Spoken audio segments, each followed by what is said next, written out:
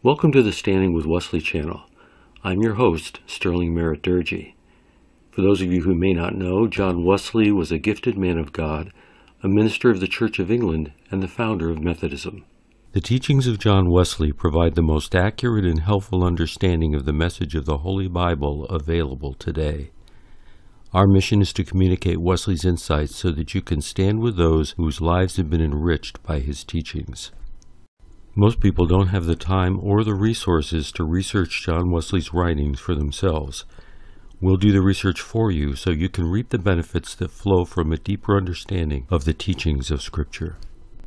You'll learn from John Wesley, often in his own words, as well as from modern scholars who have made a lifelong study of the Bible and John Wesley.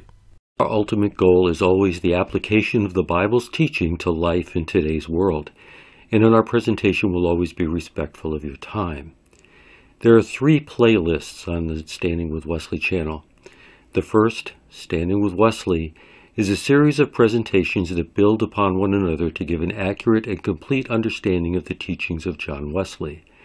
The second, Light for Your Path, is a series of individual presentations on separate topics that help you to understand the Scriptures from the perspective of Wesleyanism.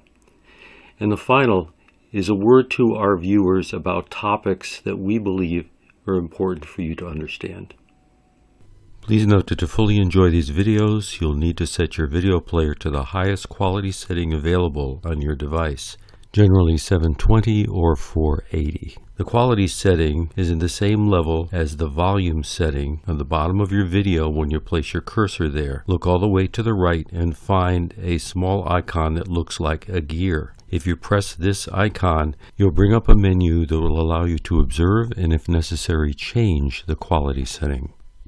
I hope you'll join us as we discover together the treasure that we have in John Wesley's legacy, which is Scriptural Christianity.